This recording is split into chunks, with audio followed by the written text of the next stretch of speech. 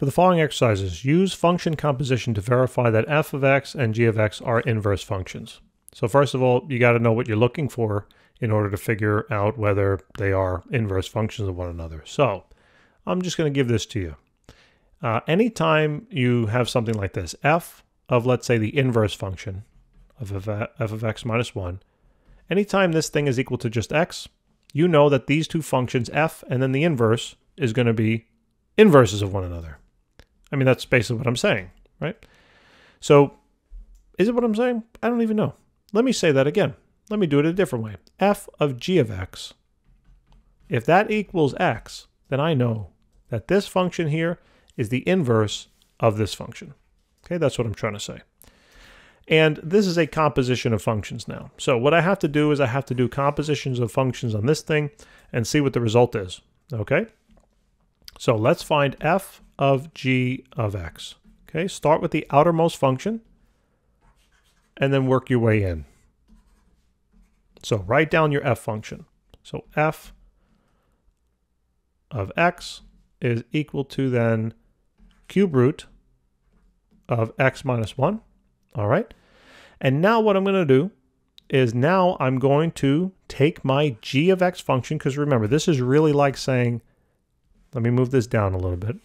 This is really like saying f of x. All right. And everywhere you have your x, you're going to now plug in your g of x. Okay. So everywhere I have an x now, I'm going to plug in my g of x function. Okay. So it looks like this now. F of x is equal to the cube root of x cubed minus 1. This whole thing, plus 1. Careful. X cubed plus 1. This whole thing in blue represented this whole thing in blue. All right. Don't forget to cube that, right? Because that's, oh no, I already have the cube in there. All right. And then now what you have is you have then minus 1, right?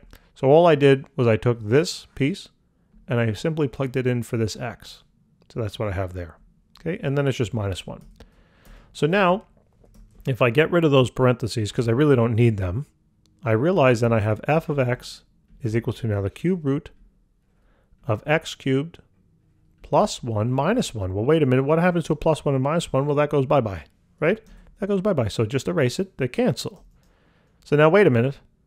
The cube root of x cubed, what is that equal to? Well, the cube root of a cube is simply itself, x. And look, we just proved it, okay? We got this result, and that's what I was saying before. That if I can take this composition of functions and it's just an x at the end, that I know that they are inverse functions, okay? So they are inverse functions of one another. So now what we're going to do is we're going to run through this example, do the same thing, all right? So let's do f of g of x. So first start by writing your f of x function out. So we're going to write f of x is equal to negative 3x plus 5. And then what we're going to do is we're going to take our g of x function, which is this thing, and we're going to plug it in for our x. So watch. So we have f of x is equal to now negative 3. And then we're going to write x minus 5 over negative 3 plus 5. Okay? Let's simplify this a little bit. Notice how we have a double negative here, so they go bye-bye, and and it's both 3. Right? So they just cancel. So the negatives cancel and the 3 cancel, so now I'm left with just f of x is equal to x minus 5 plus 5. Wait a minute. Look at that. Bada bing, bada boom. We'll see you later. And here we get x. All right? That just proves it. So that's it, guys. All right. I appreciate you watching. Thank you so much. And I look forward to helping you with more problems. Take care.